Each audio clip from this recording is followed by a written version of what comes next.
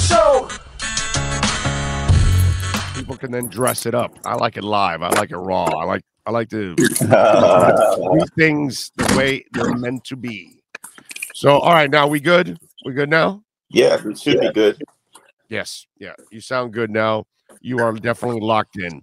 Sony Michel, Dolphins sign him. Your thoughts on the addition of Sony Michel? You know, it's a little bit surprising, even though I thought the fact that Mike McDaniel got upset or bothered or fell out his chair when a back was taken in the 4th round, that should have been an indicator for me. But they clearly feel like they're missing one more piece, and I think that's the power back. That's the back that can gain those tough yardages. And adding Sony Michel makes sense. I think he probably jumps to the forefront as the most seasoned and experienced back on the roster. Not exactly the best back that fits the scheme, but the best back that can get those tough, hard to gain yards and red zone runs. And I think he's got a lot of dual purpose to him too. Yeah, no, I'm with you there. The only thing I've told Dolphin fans is, unfortunately, has injury history and, you know, fumbling also, and those kind of, he hasn't been able to find consistency. And let me tell you, I was a big Sony Michel fan coming out of Georgia, but he just hasn't been able to find that consistency. That's the only thing I would tell Dolphin fans, that I love his talent, but he's got to find a way to stay on the field. And hopefully, you know, Cam Wolf had a good point earlier in the show. You're not using him as a bell cow. So he's a part-time back. So it'll be better that way for him. Everybody's a part-time back. Everybody's a part-time back. They're a platoon system. So I don't think we'll ever see the day of Dolphins using. I haven't covered a coach who believed in a bell cow back. Not one. Not one Dolphins coach. Even Adam Gase. Once there was our last guy with Ricky and Lamar. Even Adam Gase, when he had Adam Gase hated Jay Ajayi. And he hated the fact he had to rely on Jay Ajayi. And he hated the fact that Jay Ajayi could demand the ball and have valid claims for the ball. That's why Jay Ajayi got traded. And Adam Gase hated Jay Ajayi. And, you know, they just don't believe in that one back. I haven't covered a coach. That's most of the NFL now. That's the way it goes. Which, by the way, is understandable. I mean, look what's happened the last few years. All these backs that have gotten the big deals, they've all become bad deals, pretty much. And that's the sad part. Only Derrick Henry, and he broke down. It's very few that you really want as bell cows nowadays. It's not worth it. I mean, I think tailback is probably one of the most disrespected positions in all of professional sports. I wouldn't wish a tail. If I knew, and I say this all the time, if I know somebody who has a great athlete and a young great athlete and is looking for guidance, and he plays tailback, I'm telling that parent immediately he needs to stop playing tailback. All he's doing is shortening his career, shortening his life, and limiting his money. I get it. Playing running back is fun. It's great. You get the ball. You're the center of attention. But there's no future in it, bro. Go play cornerback. Five cornerbacks on every single team. And all you really got to do is knock down the ball when it's thrown your way, because you really don't have to tackle. If you catch the ball, you're going to be making twice as much money as a tailback. Yeah. No, it's true.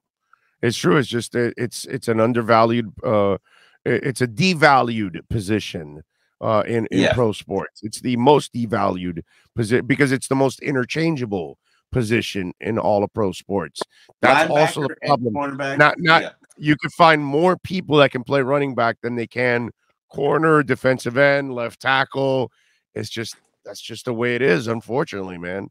It's everybody part, but it's reality. And everybody started playing running back when they played sports teams, sports leagues, you name it, they played running back.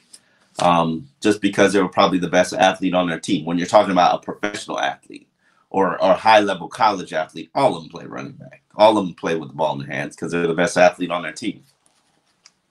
Yeah, I don't know if you saw the post by Nick from Perform, which is to his agent, to his trainer.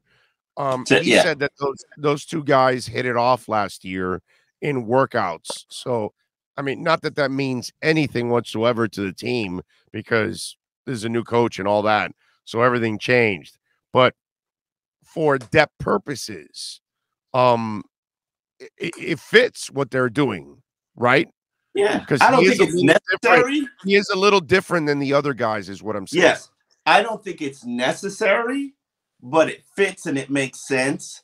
Now, if you're going to do this and fill this hole, I'm dying to see what you're going to do at center. And I would love to see you add another inside linebacker. I'd love to see you add another pass rusher.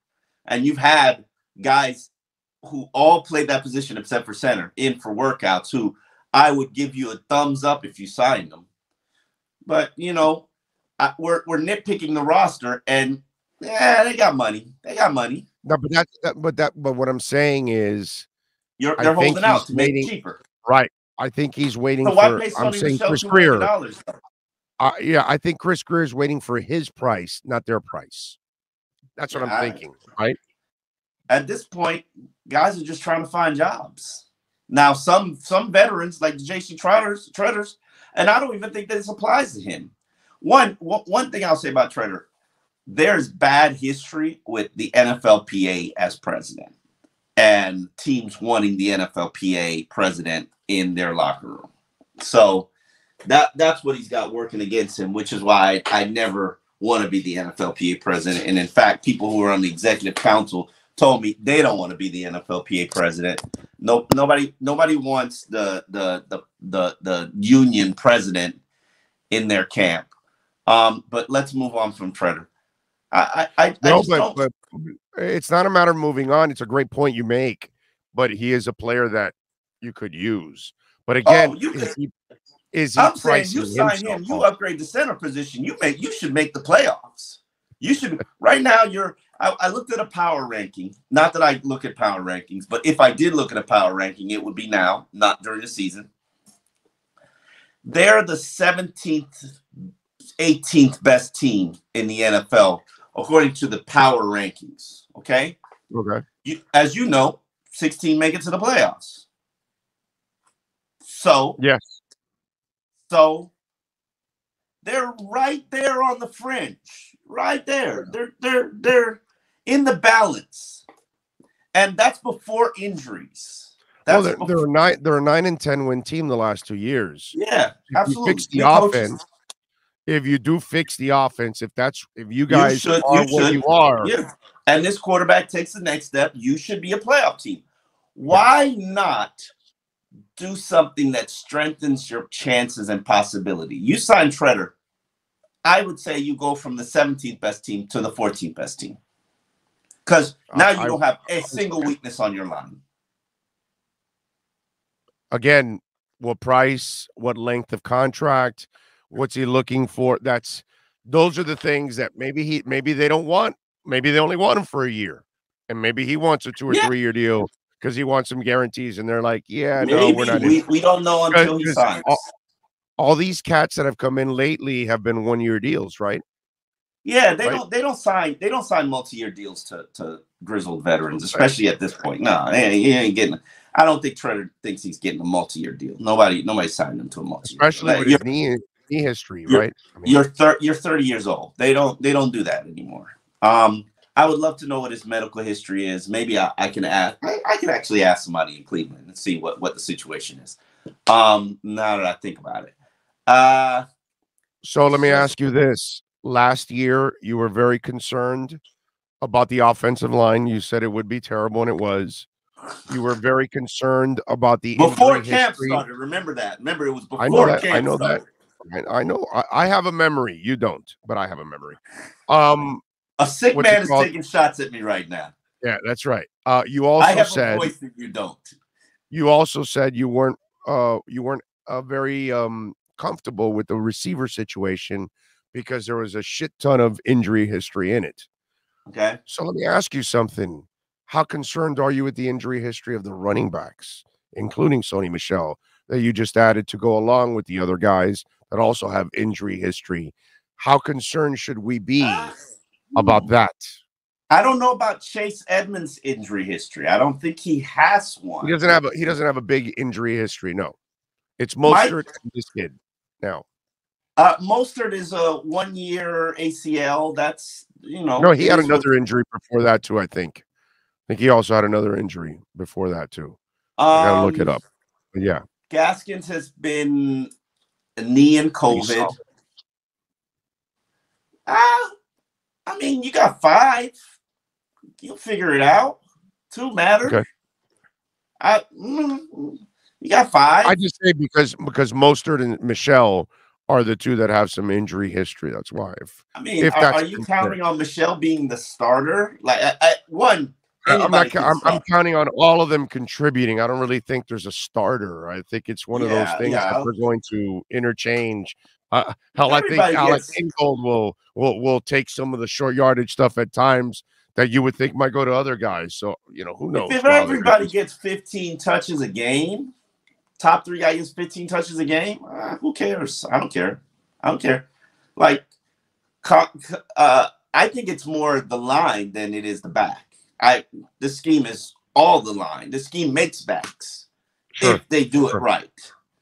So I'm not worried about you could give me Jared Dokes. I won't care. Like I believe that this scheme makes backs. So I'm not really worried about the injury history or like Sony Michel. Like, all right, cool. Throw him on the pile. I thought it was a little expensive, a little pricey, but who knows what's guaranteed, and they can walk into camp and probably see what they got and just toss them to the side. Because I promise you, probably less than $500,000 of his contract is guaranteed. I'm sure. What I do find interesting is that the money you're paying him puts him immediately ahead of Gaskin. And the one thing I thought that this coaching staff would do is they would, especially with Eric Studsville, still the running back coaches, they will walk into this offense and into these practices with a blank slate and let these guys compete and figure out where they all stack up. And if that happened, I did like Gaskin's chances because if you remember, Gaskins beat out, I believe it's Kenyon Drake. Gaskins beat out Jordan Howard. Gaskins beat out Matt Breida. And I'm not a huge fan, but I know the kid is competitive. Like the kid is top 10 in rushing history in NCAA.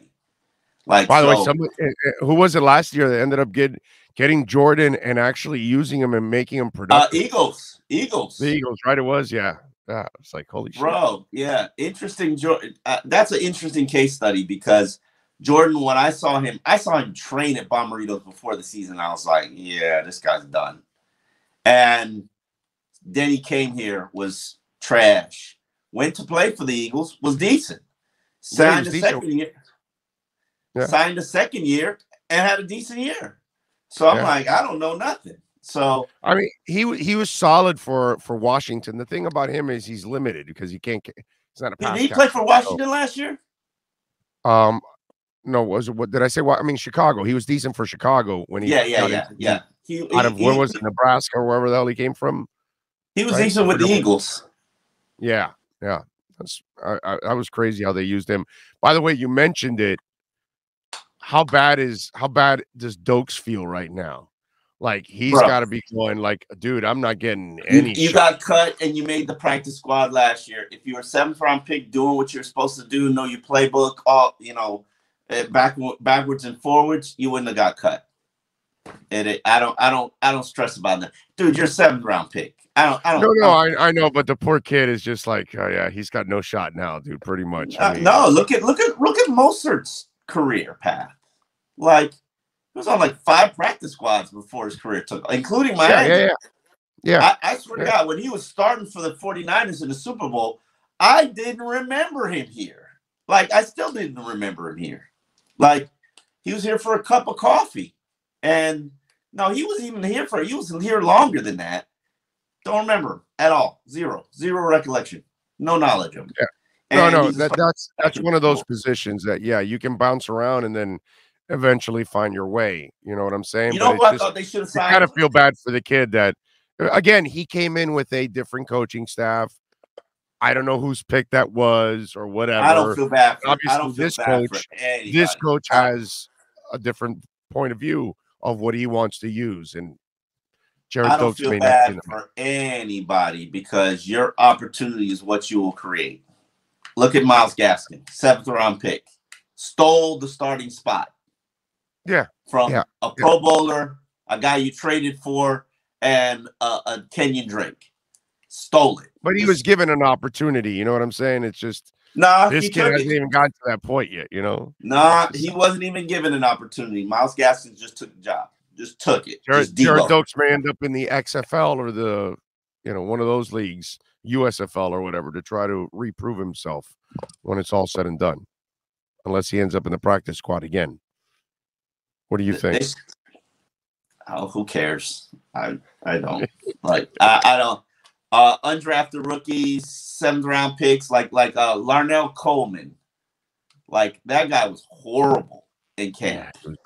Yeah, he was bad. And the fact that they IR'd him to keep him on the 53, like, bro, this ain't charity work.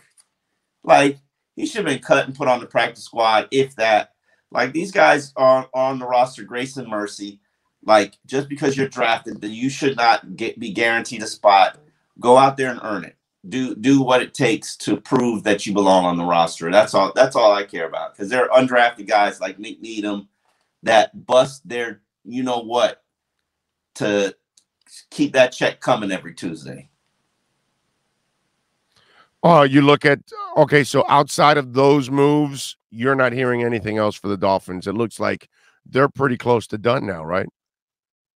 They'll always add right before camp. They'll always add. They've never not added right before camp. They'll add linebacker. They'll add what number are they at right now, right? Because isn't it like 90 that you got to have? It's hard to tell what the official number is because they have not announced what undrafted players have signed, and until they announce it, I look at it as some of these guys are getting tryouts. They're not signed, so agents lie all the time. So they'll say a guy signed and he's really a tryout guy. The only 5 have been reported to the league, and those are the 5 that I count. So I can't tell you exactly what number they're on right now. Any man crush on any of the undrafted free agents? If you put a gun to my head, I couldn't name you one. Okay. All right. Sometimes you run into somebody in the league that tells you about one of the guys, and then all of a sudden, my approach has always been with undrafted guys. When they start to work their way up the depth chart or they start to make plays in practice, I'll pay attention. I'll learn their name. Right. I got you. Nick Needham. I learned Nick Needham's name 2 weeks into camp. Preston Williams, I learned his name 1 week into camp. Like, right. Like the rest of the 15, like they don't matter. The AJ Francis's of the world, those guys, they'll raise their hand and say, "Hey, I'm here. Like, pay attention to me. You better learn my name." They do that, and it's very. Now, you brought up something very interesting because it looks like they're pretty loaded at wide receiver. Will Preston Williams have to make an impact or an impression early to his new coach in order to gain any real playing time and set himself up? Because, they drafted Alzugaray. So I'm just wondering, obviously McDaniel must love something about him. And you start to look at all the receivers. Where does Preston Williams fit? Does he fit? Can he fit? I've kind of lost, confidence in that kid already as it is. So you tell me, what's the uphill climb for Preston Williams this season? Learn the playbook. Same thing. I put him in Lim Bowden Jr. category. You better learn the playbook. And you better learn it fast because this is a new offense. Everybody's on equal footing. Preston Williams, you can't be 3 years in, even though the offense changed on you every single year. You can't be 3 years in and saying, "Hey, I don't know the playbook," when Isaiah Ford knows it. Like, right. So that's his issue. Talent is there, undeniable that the talent is there. The understanding of the offense, the ability to read defense, the ability to execute and do your job and do your assignment. That's his biggest challenge. Same thing with Lynn Bowden Jr. Two guys, phenomenal talents. Got to get it up here. And although I love Lynn Bowden's what's it called? His skill set for this offense with Preston. Absolutely. You know, it's just I don't know if Preston can screw You always his head on. You always need a big dude. You always need a big physical slant receiver. I hate how Dolphin fans. I know, but Alzugaray might be that guy because that's why they drafted Preston him. Williams outperformed the entire 2019 draft class. Him and Nick Needham. They outperformed everybody in that draft class. How quickly we forget. Like the talent is there. No, there's no doubt the talent is there. Nobody's denying that, Omar. Nobody that has watched Preston. He's good. I hate giving up on a guy. Yeah, we know his issues. I just hate giving up on a guy because they haven't their what's haven't dropped in the last 4 years. Preston Williams, if anything, this is my favorite period of an NFL or lack of maturity, by the way. I think it's more this. He's in my favorite period of an NFL career. It's the period where you're hanging on to an NFL job and a check like this. It's like it's just barely in your grasp. Does he realize it? Huh? He got to. He got to. I hope they didn't pick up your restricted tender. Then not only did they not pick up your restricted tender, nobody else signed you, and they signed you to relatively a minimum deal. Right. After you wanted to go explore what are your other options and get a fresh start somewhere else, because you did want to do that, and then you didn't have the opportunity.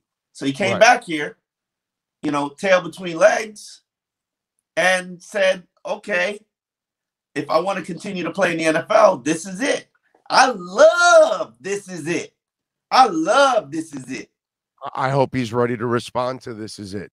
Oh my God, I love this is it. I've seen is he mature enough to understand that and go out there and ball out? That's when you realize those checks aren't guaranteed. This is it. That's my favorite part of an NFL career. One of my favorite stories, and I'll never tell the player's name. He was on the final year of his rookie deal. A financial advisor had stolen all his money. Family needs had taken all his money. He was living paycheck to paycheck. Dead broke in the offseason. Dead broke. And he was in a this is it year. Lo and behold, had a phenomenal year. Not gonna say what happened from there, but he had a pretty impressive career from that point. But he needed that this is it moment, that this is it situation to light that fire, to get that grind going.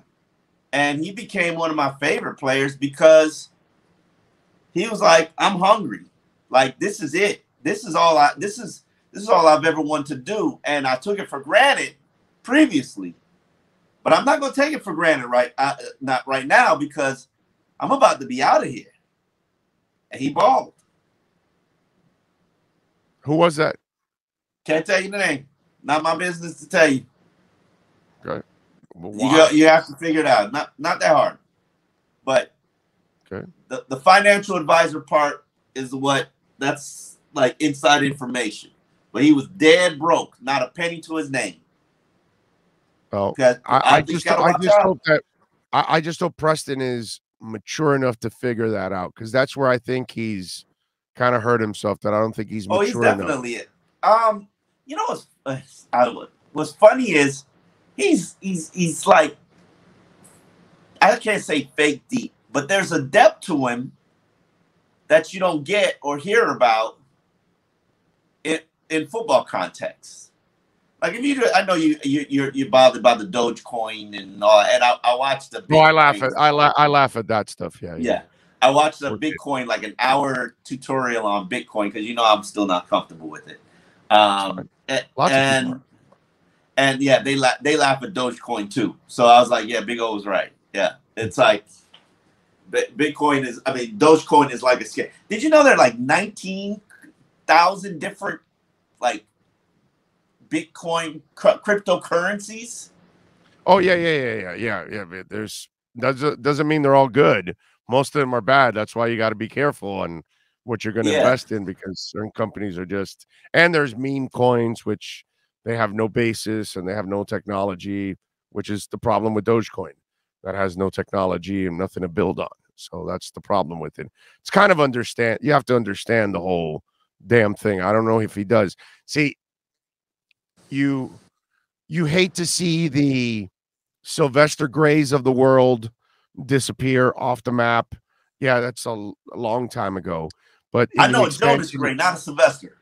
Sylvester was a player in the expansion years of the Heat who came out of Memphis, was God gifted, like a body of Adonis. Athleticism was just through the roof, but he couldn't harness it. He couldn't figure it out. Harold Miner. You run into these guys over the years that they can play the game at the highest level because Some the of good them Lord is just blessed a them. maturity standpoint. I think I read somewhere Harold Miner, after his career was over, he was just like, "Yeah, I didn't work hard enough. I didn't take it seriously." Exactly. Yeah. I lived off my talent. Right. Jamarcus Russell. There's something that stops these guys, whether it's maturity, lack of professionalism, commitment, whatever it is. Same reason I can't take my fat ass to the gym. Sometimes you and me both. Sometimes you just don't have that motivation, Big O. You got to take it away from me. Yeah, and that's the thing that you see with Preston, that he can be that guy. I can tell you, I haven't figure it out, bro. I haven't seen a dominant receiver like him since Brandon Marshall, practice-wise. Now, that don't mean he can put it all together. Because remember, I saw him 2 years just absolutely dominate practice against elite players. Like, he made me think Byron Jones was the biggest bust the Dolphins have. Byron Jones was in Jabril Wilson territory, Jay Grove territory, the way Preston was housing him all training camp. Cecil Collins. You see these guys over the years, and that they were gifted, and they just, for whatever reason, they screw it up. You know what I mean? And that's where I am with Preston. It's like, kid, figure it out, bro. You can make a lot of money. You can control your destiny like nothing else if you just put your mind to it, bro. That's all. That's all. And we see these kind of guys in every sport. Doesn't matter what it is. I've seen the West Chamberlains and the Brian Taylors and the, I've seen them in all sports, and I can name them. And not ability. It's always that's part of the reason why, if somebody asks me what's the number one trait that you look for in a player, generally, it's not athletic ability. It's not the body, it's the intelligence. Because in my 15 years, the commitment, the professionalism has to come with that too. I'm just saying the trait that I'm looking for, because the universal thread to every player that I've seen come here and have a tremendous amount of success, significant success, outperform their athletic ability, outperform their draft status, outperform whatever they were, maximize the talent that they had. You know what the common thread is? Intelligence. The Brian Hartlines of the world. Brian was a decent athlete. He was a competent receiver, but you know what made him a multi-year starter and 2-year, 1,000-yard receiver for the Miami Dolphins? Is this. Yeah. And that's why he's at Ohio State pumping out the best wide receivers in the nation. And by the way, he was a tough little sumbitch too. On top of all of that, I give Brian a little credit. He was He a was tough. a tough guy. Yeah. Nah. When you're not that gifted, you got to be tough to survive that to that point. Jarvis was a tough son of a bitch. No, but that's his play. I'm talking about the toughness of overcoming the fact that you're not as gifted. So when you're not as gifted, Brian, if you talk to Brian, he'll tell you he's as gifted as anybody else on that team. He'll tell you I ran track and I'm this fast and blah blah blah, and he's very confident. So I don't think he'll take a backseat to anybody athletically. He won't. He just won't. I miss having conversations. He's the number one recruiter. He's the number one recruiter in the country. I don't believe that. I don't believe that.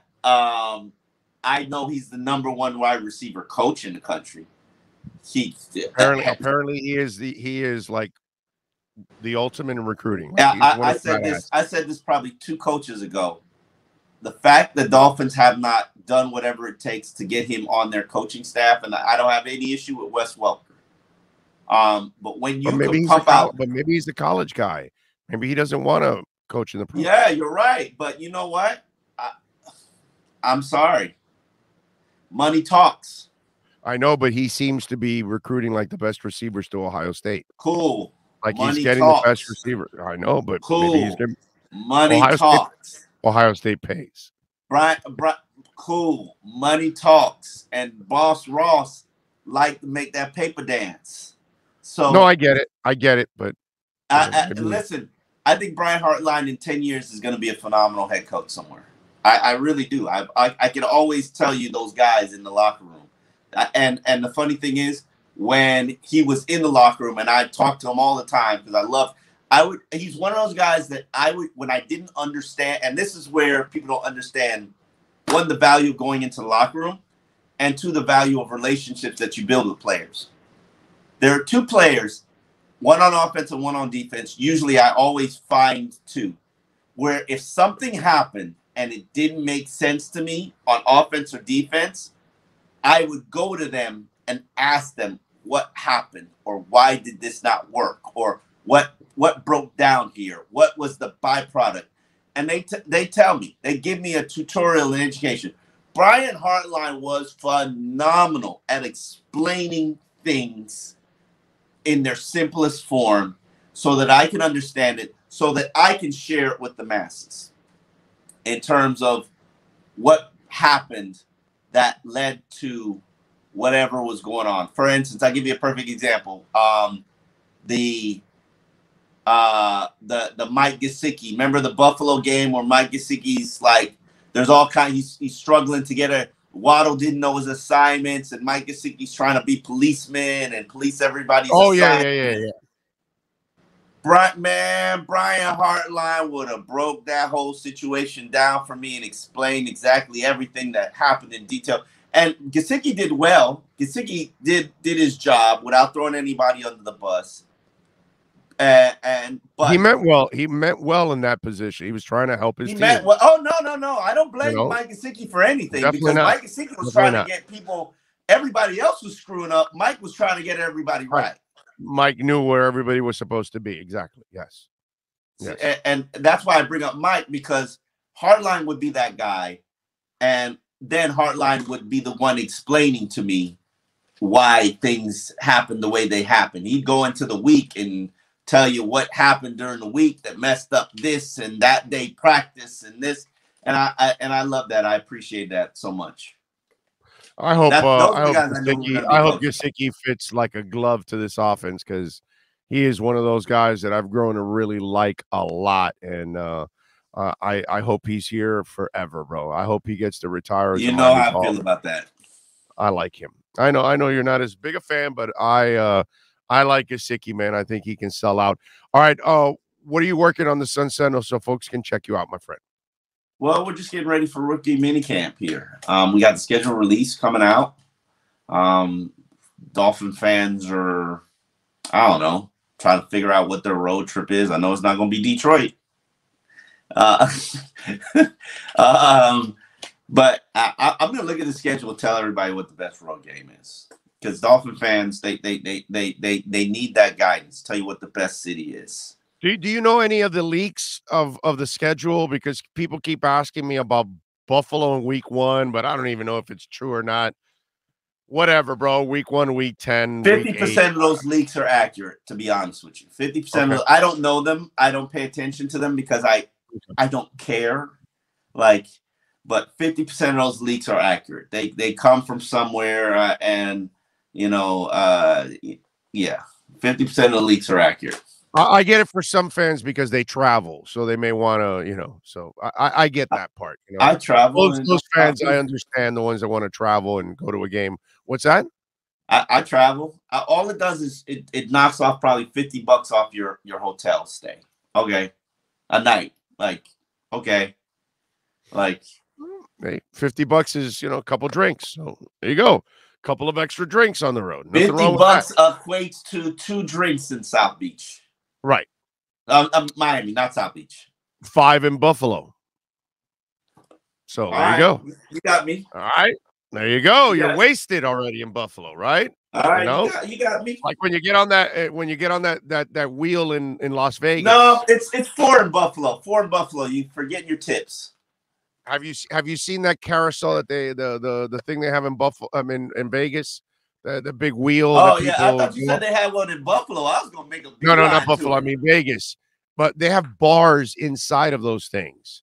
So you have like, you like pay a flat fee and you can drink as much as you want during the 30 minutes. So people are drinking 4, 5, 6 drinks during that whole thing, going all the way around in a half hour, 45 minutes, because I think it takes a half hour, 45 minutes to go all the way around. I've been meaning to get on the one in Miami. There's one here downtown. Yes. I've been meaning to go. That might be a good thing to do with my wife. For sure, dude. Good move. Yeah. Yes. Good move. Make that happen. Make some love on the carousel. There you go. Now we're talking. There you go. Film it and everything and make some money. There I don't know if I'm gonna film it now. Let's you guys can go the road of Kim K, and then both of you become, reality stars. That's all. There you go. Well, did you see Ray J finally put out that it was basically her mother, right. She set it all. The mother set it all up. In other words, set it all up. She knew that they had the tape, and she's the one that's wanted to put out the tape. And I'm sorry, but if putting out a sex tape of my daughter creates 4 billionaires,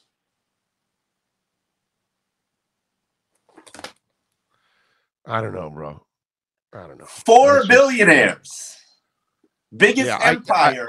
I get that, but it's just the way you see. My problem with all of that is I have no respect for them as it is. So it's just, but whatever. You got your money, you don't care. So live your life, whatever. 4 billionaires. Have all your plastic surgeries and their kids.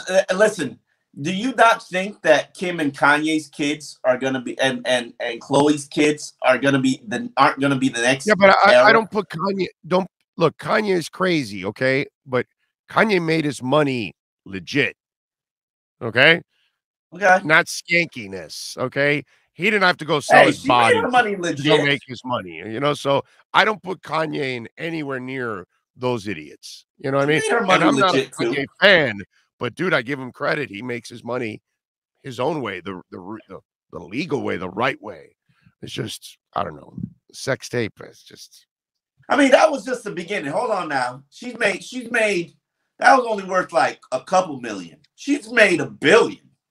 No, I get it. But again, it's I wouldn't feel good, and I'm sorry. I know I'm going to insult a bunch of people now. Here we go. But watching that show or whatever, if your wife or your kids are following those leads, you might have failed somewhere in your home. That's all I got to say. Anyway, I'm sorry, dude. Have some scruples in life. My wife doesn't watch him. So. Follow him on Twitter at Omar Kelly and watch him. Follow and subscribe at the South Florida Sun Sentinel and get his work there and catch him twice a week here before my voice goes out. Oh, Thank you for adjusting, my brother. Appreciate it. I needed it. Yeah, before we go, we had Justin Gatling on I Am Athlete. A really interesting conversation from former track Olympians, drug suspensions, the rival to Usain Bolt. Interesting conversation. I just didn't know all the track guys and girls have to go through. They're not unionized, and basically there's no money in track. Oh, it's terrible, bro. It's so terrible. I didn't know how terrible it was. Yeah, dude. Yeah, it's very few that end up in the, that category of FloJo and, rest in peace. And even those elite ones that end up with the top sponsorships and stuff like that, Carl Lewis and those kind of cats. Yeah, there are a few that end up making, Michael Johnson, those kind of cats, they end up making a lot of money. And to Michael's credit, he has become a great trainer too now. I haven't heard anybody he's trained lately, which is weird. Isn't it Michael Johnson Performance? Yeah, something like that it's called. Yeah, I don't know who the guys that go there. He hasn't trained guys lately because I haven't heard much about him. So I'll check.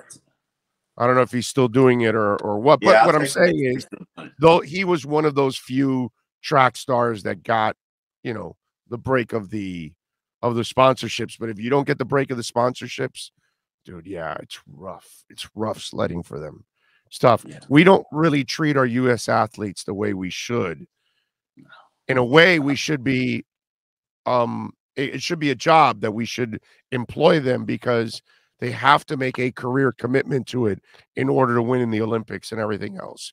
But it's almost like, we let them do it on their own, and which, by the way, makes it even more amazing that we dominate the way we do, considering everybody else has a bigger commitment to their athletes than we do.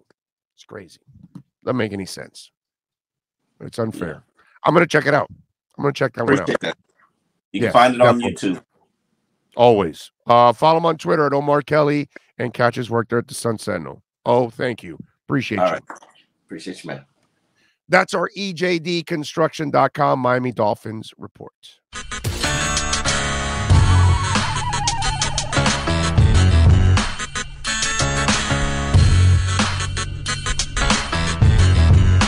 This is the Big O Show. This is the Big O Show.